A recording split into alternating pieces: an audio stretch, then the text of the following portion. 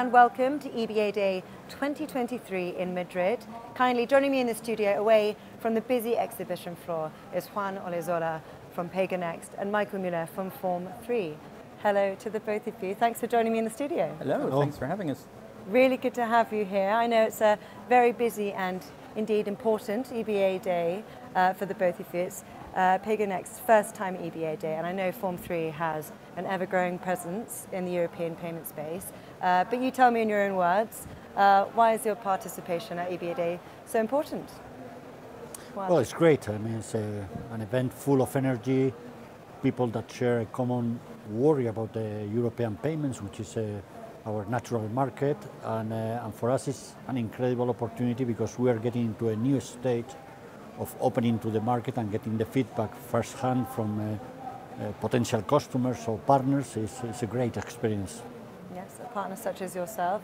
And anything you'd like to add, Michael? As most conferences, a fantastic networking opportunity to see so many old acquaintances and new ones, customers, partners.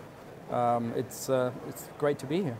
Yeah, and great to be here together as partners as well. And I know that during your conversations over the course of EBAday, we would have seen there's no doubt that the European payments market is rapidly changing and doesn't show any signs of stopping as well. So what I want to hear from you next is, what are some of those opportunities that banks can really make the most of, taking into account all that change? And Michael, we'll come to you.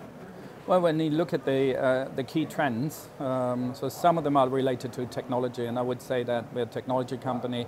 The cloud has made a big difference, platform-based architecture, the way you build technology today, you roll out technology has completely changed. So I think in general, it's an exciting time for us to be in payments. If you overlay that with the market developments in Europe, where I think real-time payments are an important topic, and the migration towards real-time will accelerate. That will unlock massive opportunities for banks, but it will also present some challenges. And I think Juan and my vision of where this could lead, and how banks can actually prepare themselves so that are pretty much aligned. So we do believe that after all of these years in payments, Europe is a very hot spot of payment innovation right now. Well, taking that into account then, how do you think the banks are placed then to reap the benefits and take advantage of them with their current capabilities in place at the moment? So Juan, what do you think about that? Well, I think banks, and I have experience because I come from one large bank, are dealing with challenges because in this area, in the last probably 10-15 years, the level of investment to cope up with this change has not been enough. And on top of that, we have a regulatory event coming at the end of 2024 that is going to create the perfect storm.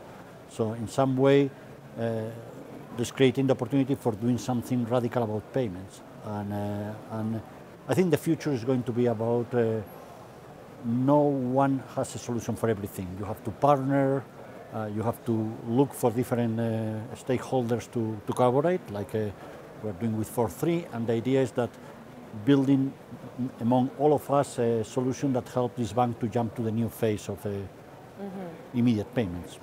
Well, what I'm hearing is partnerships are really key, and it's the customer that's going to be the one that benefits at the end, isn't it? So the future is bright. That's it. And thank you both for coming in and sharing your insights, and I'll let you get back out there so you can share them with the rest of the delegates, but thank you very much. Thank you. To you.